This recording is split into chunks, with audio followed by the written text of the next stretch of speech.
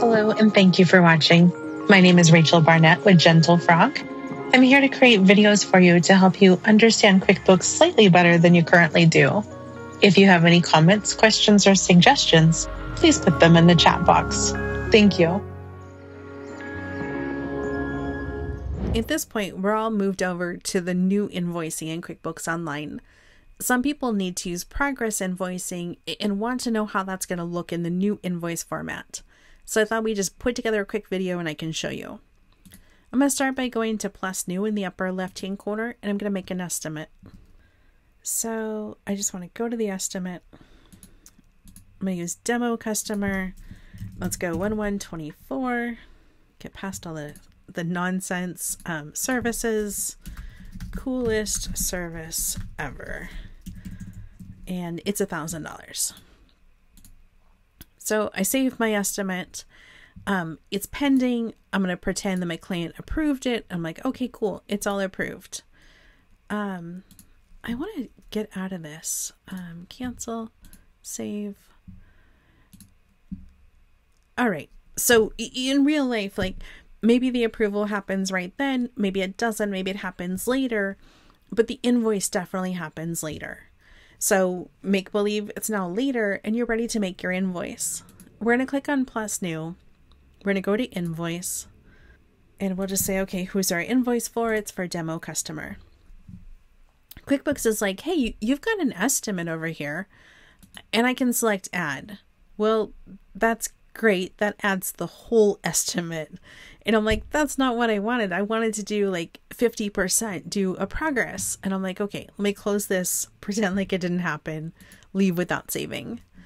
To turn on progress invoicing, I'm going to go to the gear. I'm going to go to account and settings. This always takes longer than you expect. I'll click on sales. And then I can just search progress. Sometimes I can find it quickly, but other times, even though it's recorded and you're not really watching me, I'm like, oh no, they're watching me. Instead, I just use Command F to find it. I'm like, oh, right, it's down here. It's currently off. I'll turn it to on.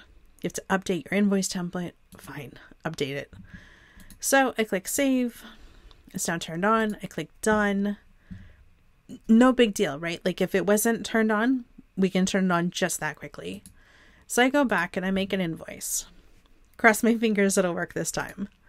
So I go to demo customer and I want to add, and this is the progress invoicing part of things.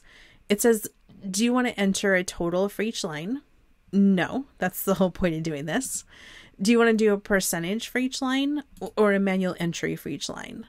And I want to do a percentage. So I want to do, let's do 10%. So copy to invoice.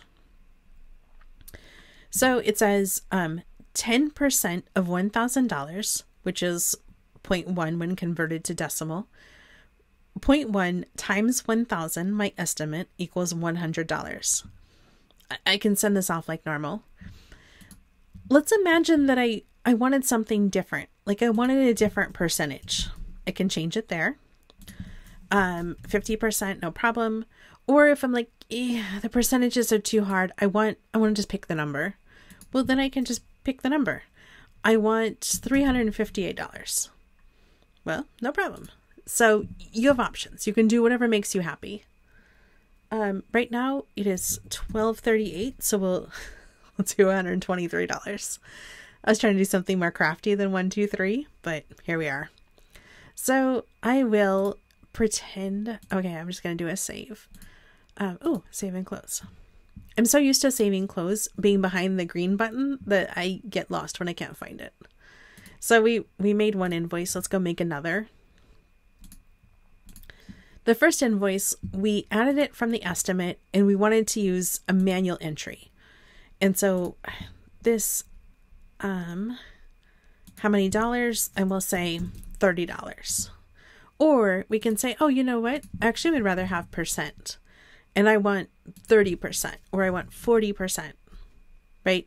I don't think it matters what you pick on that earlier screen because you can still toggle right here and just change it.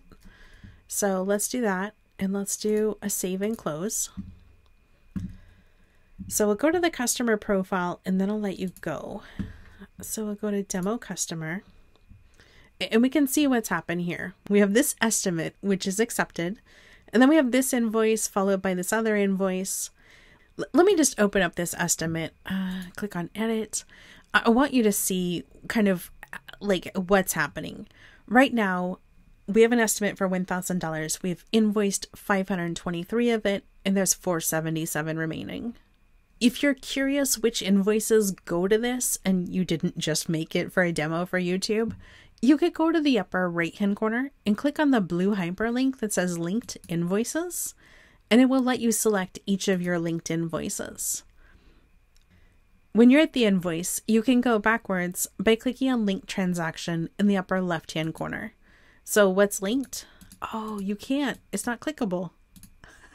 Let me just scroll down and see if there's a clickable.